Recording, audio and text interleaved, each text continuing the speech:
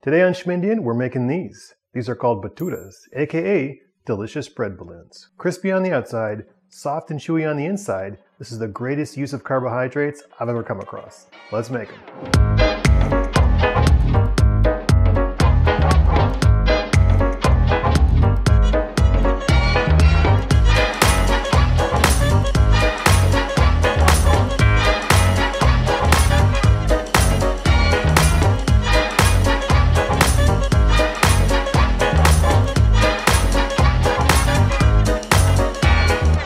Welcome to Schmindian, I'm your host Paul Singh, and this is Indian Food Demystified. Today we're talking about one of the greatest street foods in all of India, the humble yet delicious Bhatura. Now Bhaturas are actually one half of one of the greatest street foods in India, which is a combination called Chole Bhatura. Chole is an absolutely delightful chickpeas in spicy gravy. It's awesome, and you eat it with the Bhatura. Bhaturas are basically deep fried pizza dough, which is also awesome.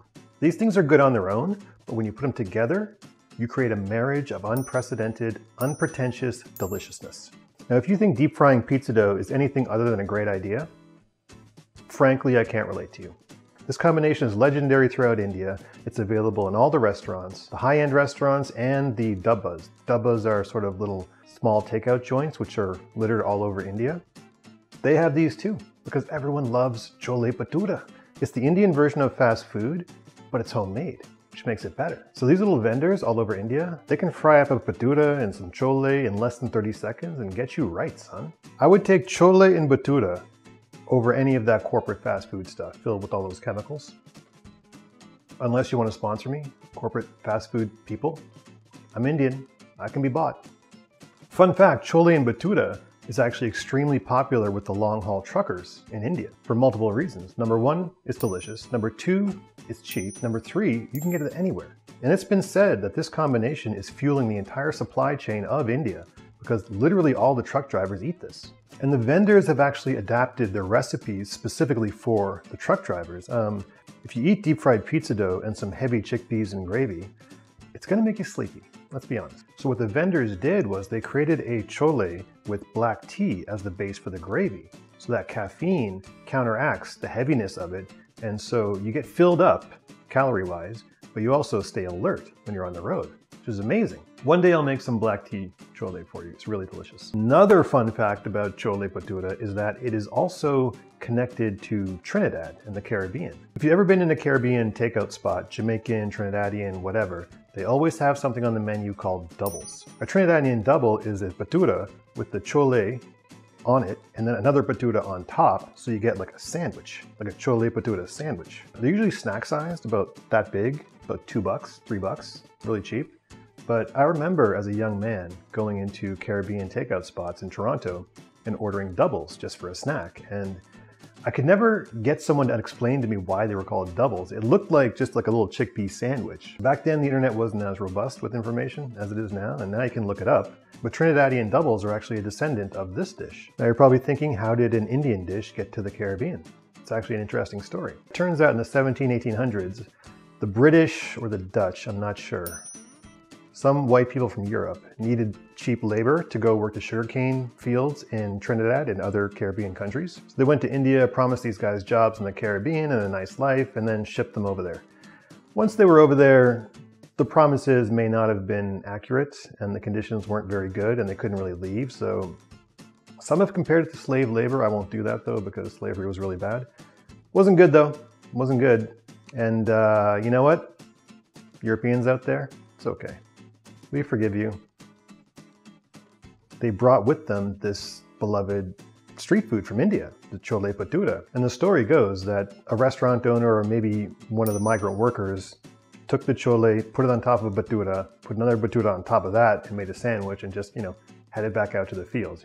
You got to get paid, right? And that's why they call it a double, because a double is Chole Bhatura with two Bhaturas. So Chole Bhatura, double Bhatura. That's why it's called double. No Trinidadian person knows this, by the way. Every place I've gone to get a double, I've asked them why it's called a double. None of them knows. None of them knows. Also, they might get mad at you for asking. They're kind of notorious for getting mad at customers. But I think it's pretty cool that Trinidad and India have this spiritual connection through food. Anyway, without further ado, let's make these delicious bread balloons so I can eat them. All right, we're gonna use all these ingredients to make some delicious bhaturas. We got yeast, we got sugar, we got warm water, salt, olive oil, all-purpose flour, and semolina flour, also known as Suzy. First ones at the party are gonna be these three ingredients. We're gonna activate our yeast. So we're gonna go 2 teaspoons of yeast, 1 teaspoon of sugar, and warm water. There we go.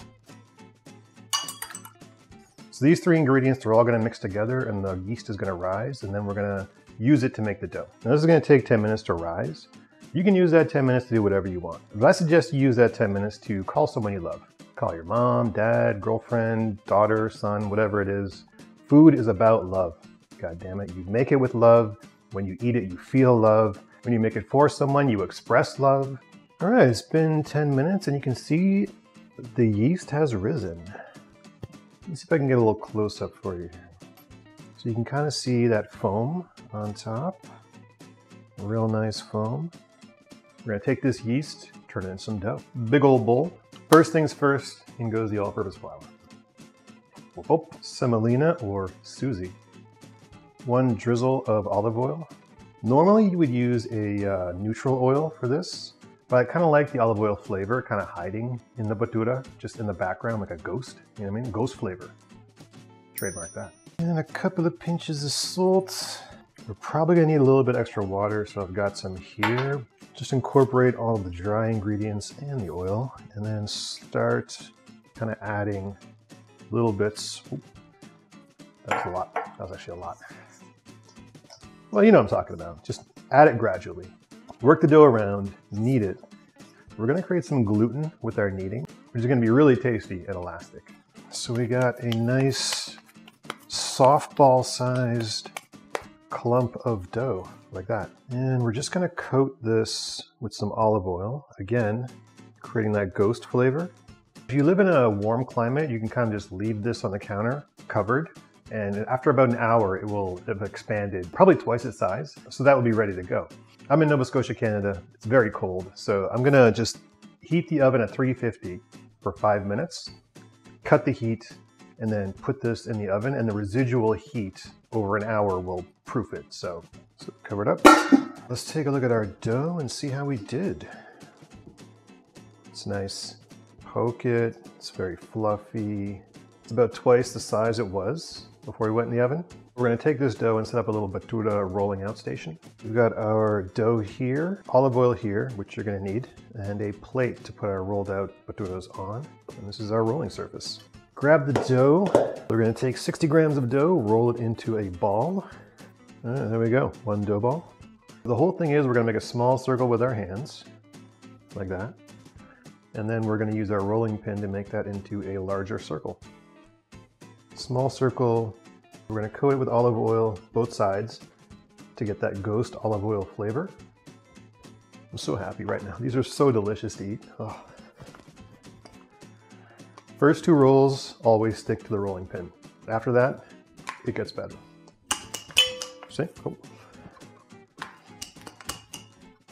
It doesn't have to be perfectly circular, because we're going to deep fry these and they're going to blow up. So don't worry too much about the shape. If it's rotis though, you got to have a circular roti. You have to. Otherwise you're going to get judged.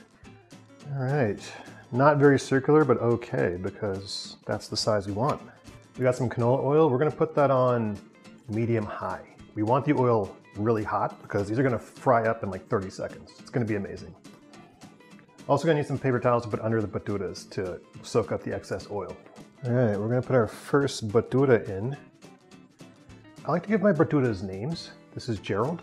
Let's see how he does. All right, we're doing good. We're doing good.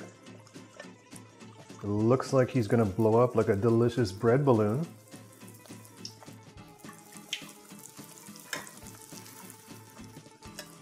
Flip it. And toss some oil on top of it. Let's go, Gerald. You can do it. You can blow up. He's blowing up. Gerald. My little baby Gerald is growing up. It's so satisfying when they blow up. Here we go. Here we go. Was I lying? Is this not a bread balloon? Look at this thing. Gerald started out here. and now we're here. I mean, are you kidding me? I'm so proud of my little Gerald. Now plate that up, add some spicy pickle, and a bowl of chole, and let's see what my dad thinks of it.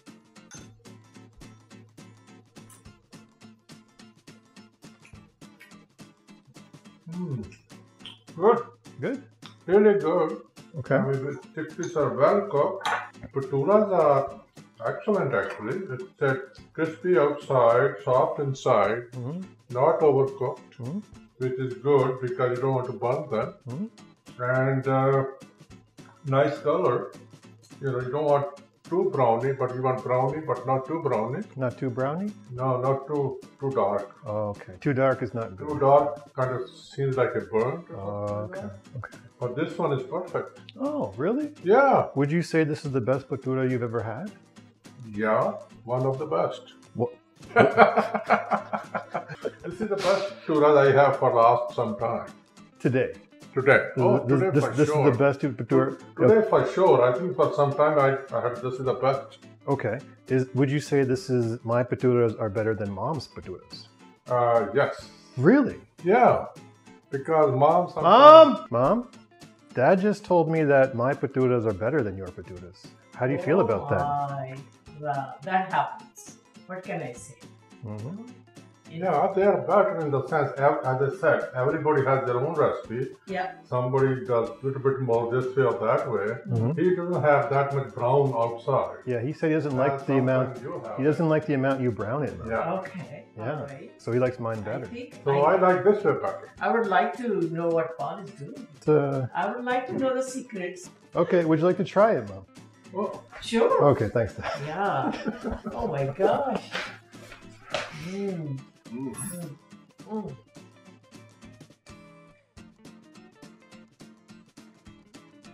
Very nice, Paul. Very nice.